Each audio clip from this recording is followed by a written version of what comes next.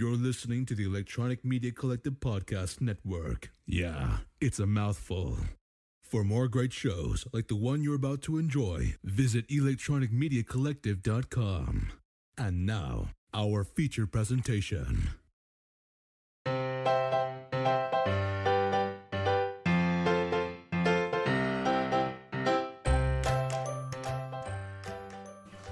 Welcome to Comics with My Kids, the official podcast for the comicscornerbox.blogspot.com. I'm your host, Matt D. And with me today is... Melody D. Wow, you're right in there, baby. Okay. So today, Melody, what book are we talking about? Hilda and the Black Hound. All right, and who wrote Hilda and the Black Hound? Same as all the other Hilda books, which some people may have just heard this one, so I'm going to say it again. Luke Pearson made the book. It's Hilda and the Black Hound, and it's Flying Eye Books. Great, awesome. All right, so how does the book start off, Melody? So, I'm going to go to the first page. On the first page here, which is pretty funny, is that the hound is showing one picture where it's looking at the city while it's raining, and then it looks with a picture with its eyes, and then it strikes lightning, and it's gone. Gone. Gotcha. And Hilda heard him, so then what the funny part is, on the next page... Wait a second, Mel. Her mom opens up the curtains and says, Hilda, and she thinks it's a big monster, but no, it's just her mom. And then what the funny part is, she says, have you seen the kettle? Which is a teapot, in case anybody doesn't know what a kettle means. Gotcha. So what city was it looking down at? It was looking down at Trollberg City, not even close to where she lives. Where does Hilda live? Well, she now lives there, but she used to live where a forest was, near a forest. Well, what happened? How come she's in Trollberg now? Because her mom made her move there because she thought that just making friends with animals was not good. Okay. Which I think is okay. Yeah, I think it's okay too, but evidently she wanted her to have other people friends. So she. Yeah, so... And when she first came there, in the movies, it showed people throwing at a bird, which I didn't read the book that I'm supposed to read before this, which is Hilda and the Bird Parade. Okay. So, in other words, you're telling me that we're kind of doing these out of order, huh?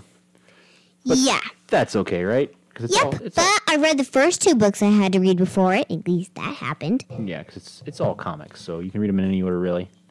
Yeah. Right. So then, after Hilda's mom said, have you seen the kettle? And then Hilda says, you've lost the kettle. And she says, it's okay, I can just use a pot. And after she says that, you said I couldn't go outside today. And then she said, oh yes, I did, didn't I?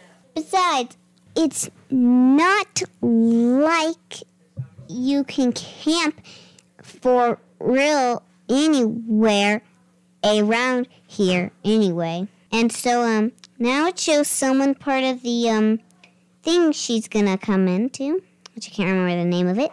What do you mean? In Sparrow Scouts? Yeah, in the Sparrow Scouts. She's gonna come into the Sparrow Scouts, which it shows David, who's a Sparrow Scout, putting mail in people's things because he has mail from Sparrow Scouts, and one paper flew out of his back and onto the window, which says, join the first Trollberg Sparrow Scouts, which Hilda sees, and then which Hilda's mom sees.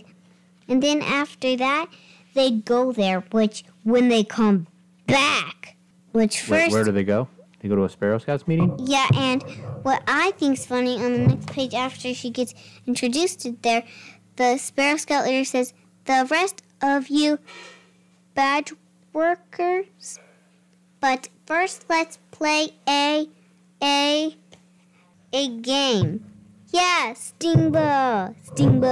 What I think's funny, which is way back over here, before they go to camp, is that she says, besides, this map's not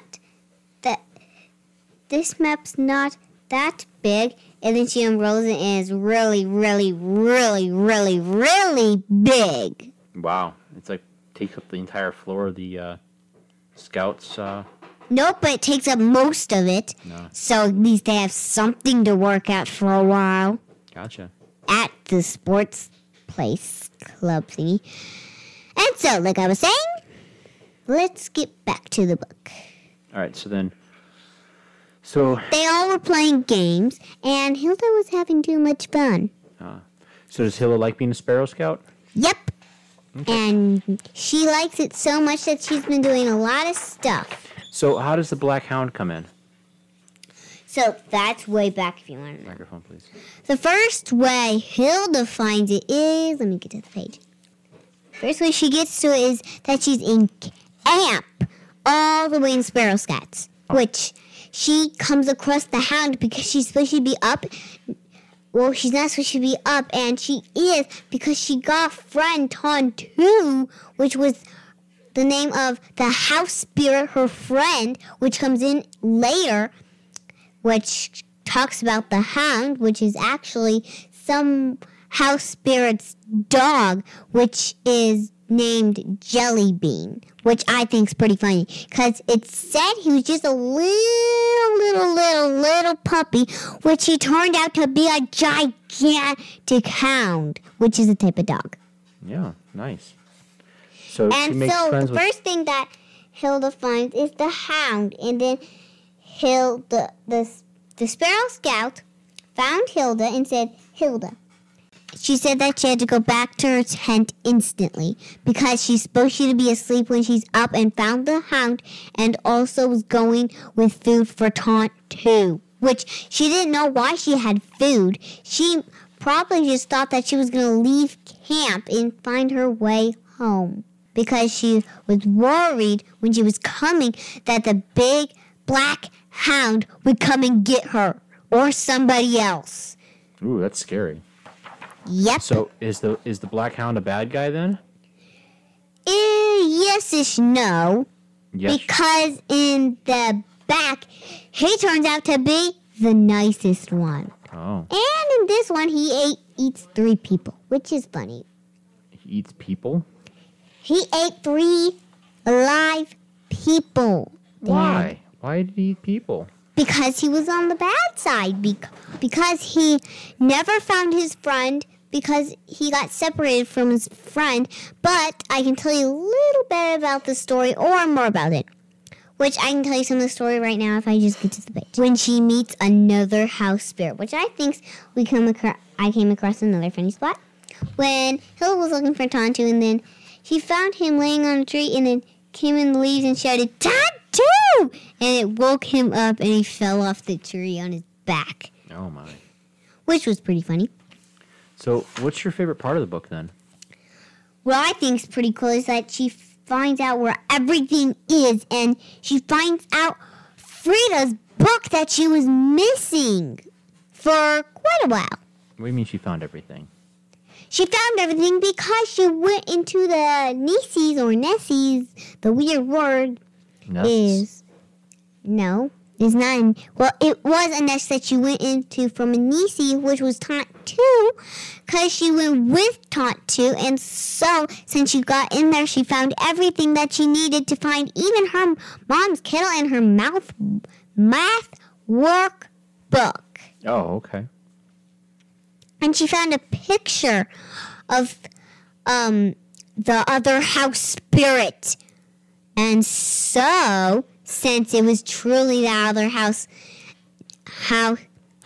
the other house spirit's house, it came out that there was a picture that fell into one of the holes that had been in the house. And so Taunt 2 said, I told you there would already be someone here, or she found the house spirit. And Hilda said, hey, that's my clothes, because it was munching on the clothes. And actually, they found out later on that the Hound had been bashing through other Nisses' nests, and everything that it's grabbed, it brings with it and trashes up the house, and it makes every single Nisse that's in a house get kicked out. Oh, my goodness. For good. So that they never ever come back in. Which I think's pretty mean. Well, does Hilda solve the problem then? Yep, and she solves the problem. Oh. So, then, later on... Does she do it safely and in a nice way, or...? Yeah, she does it in a nice way. Oh, okay. Does she make friends with the Black Hound then? Quieter? Yep. Okay. And so, let's get back onto the book. Okay. So, which I will get to the page I need to get to. And this is the funniest part. Because she comes across other Tontus and she figures out that all of them are called Tontus. Oh, they all share the same name? Yeah. And she kept on saying Tontu. And all different kinds of Tontus came to her, asking them all kinds of questions. Cool. And so she was talking to them, and one said, "We don't talk to each other, Oh, yeah? Why don't they talk to each other? I don't know. But what I think's funny is that she comes across different ones. What she finds is she finds a itty bitty baby one.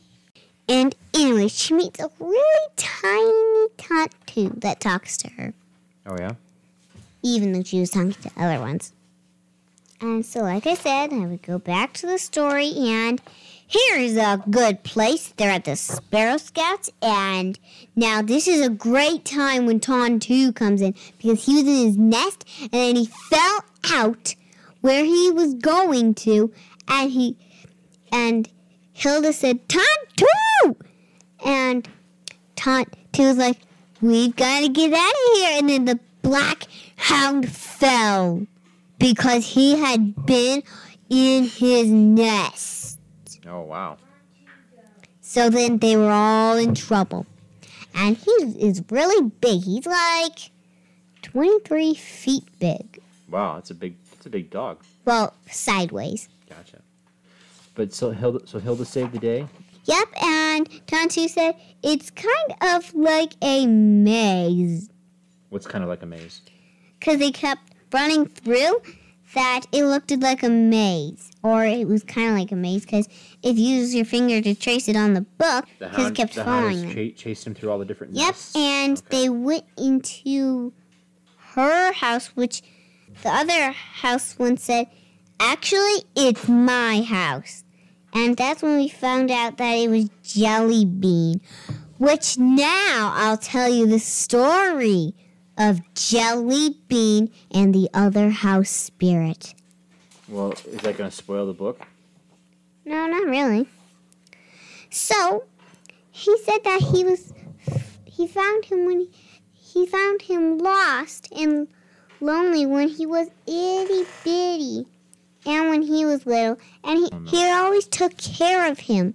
So, he always kept him in a slipper where he would stay warm, and when his parents found out about him, they took him far away, and he never knew why. And what I think's funny is that he said that he ate people, didn't he? And then he was whispering in his ear, and then he was like, "Brr, brr," and he reeled up all the people. Oh, so the people didn't get eaten; they were just. So I guess he sort of ate them. What I think was funny. Cool. All right, Melly. So you've read this book and the other Hilda books. Which one do you like the best? I kind of like this one, which my other favorite one was Hilda in the Stone Forest. And you just hear this one, I can tell you one funny part about it, which was the bird in it, which was the lightning bird. He ate through a cereal box, and he said, "Can I eat all this?" And then Hilda's mom was like, "Sure," and then he started munching on it, which I think that was a really funny part about that. Sometimes I like to think that I can make up my own funny parts in the books, like switch the books around or something like that. Make it pretty fun. So is the Black Hound a monster then? Ish. It's kind of like a big wolf. Oh. Because it is really, really, really big of a wolf.